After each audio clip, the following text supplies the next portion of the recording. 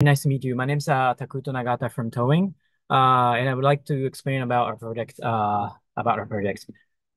So we are the agri-tech slash biotech company tackling the issues of like climate change and food security.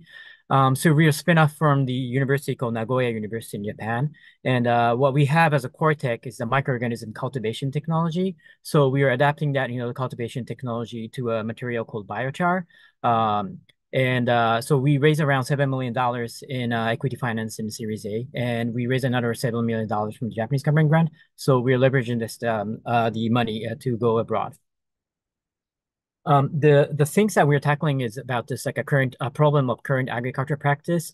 I think a lot of people are aware, but the in a vertical thing there is a productivity of high and low, and horizontal we have an environmental footprint.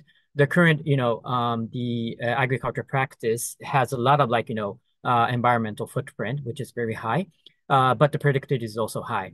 But there's a lot of initiatives for the low environmental footprint, but the productivity is also low. So we have to tackle this the situation by the cutting edge technology. So this is a problem that we are solving. This is our solution. We call this we are developing in a nutshell, it's like a super functional soil amendment material, which we call Solatan. And this is consists of three different type of things. One is the soil-derived microorganisms. So this is all the technology that we are coming from. And the two is the biochar. The biochar is a material that is derived from the unused biomasses, such as rice wax and livestock manure. And we obtain this with the burning process without oxygen to create a very highly concentrated type of form of the carbon.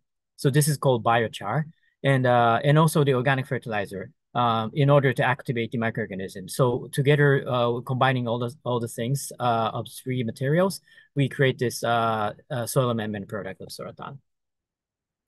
So what we have, the concept of this technology is that so we have a cocktail of microbes technology. So we can select the ideal portfolio of microbes. So we mix with the char because we utilize char because char has a lot of small holes. So it's a perfect place for the microbes to thrive inside it. So we utilize as a media for the microbes to go inside the soil. So what we have is that, getting appropriate technology in the combination and to create a recipe for sustainable practice for agriculture. So this is a very local business model. In the middle, we have the Soratan, our product, and we collect the biomass waste, unused biomass as waste. I think Thailand has a lot of a sugarcane bagasse and also rubber trees, those kind of unused biomasses where they collect and to create a biochar. And then we mix with some local microorganism in the field and organic fertilizer and bring back to the soil in the local area. So this has a lot of meanings. One is about the circular economy type of things. Two is the restoring the soil health and also the carbon sequestration because the biochar is a concentrated form of CO2. So if you bury that inside the soil, we can generate the carbon credit. So our product of Solatan has been used for around 200 farmers in Japan.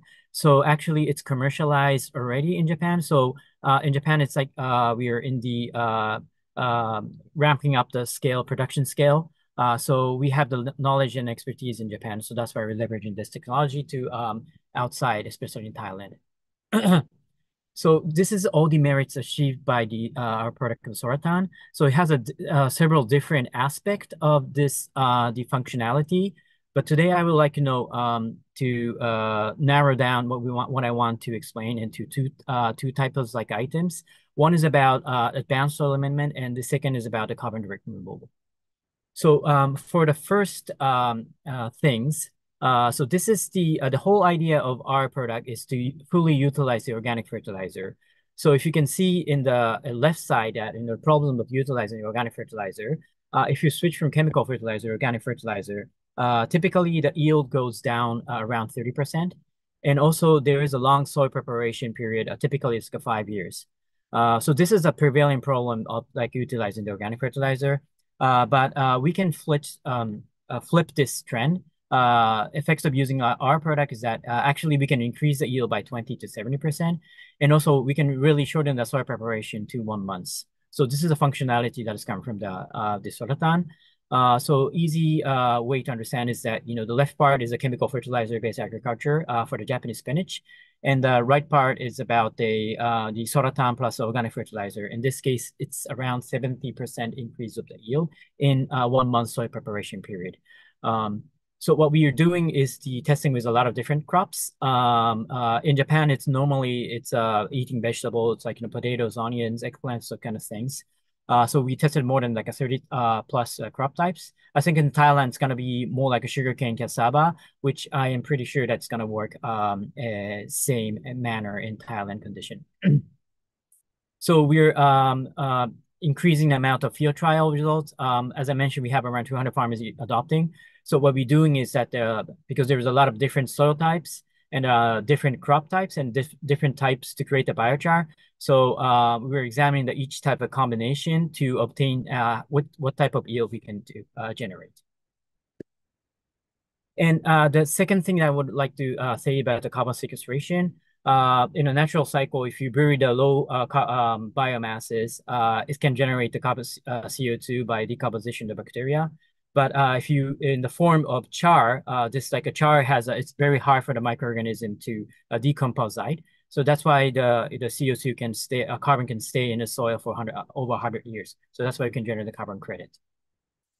So last two slides, overview of our business model. It's pretty simple. So it's pretty close to the business model of renewable energy. So there is a biochar plant here, and this plant's going to collect the local biomass waste from surrounding area.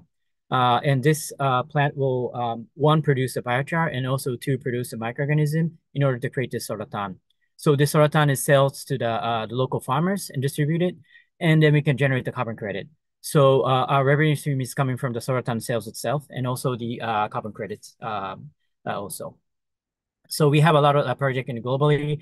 We have an office in US, some foreign academic partnership, but another very high priority area is Southeast Asia, and especially Thailand. So we're developing a lot of a partnership in Thailand, hopefully in a coming year. So what we're looking for a Thailand market is one is obviously about the food and farming company to especially jointly trial of our technology in the farmland. So this is a very high prioritized a partnership that we want to form. Second is a carbon credit buyer. We are trying to raise a carbon credit through this form. So we're looking for the carbon credit buyer. And also three is about the company that has unused biomasses. We can utilize the biomasses to create the biochar and also to create our product of Sorotan in order to sequester carbon and restore the soil health. Yeah.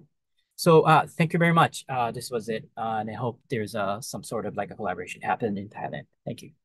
Khop khun ka.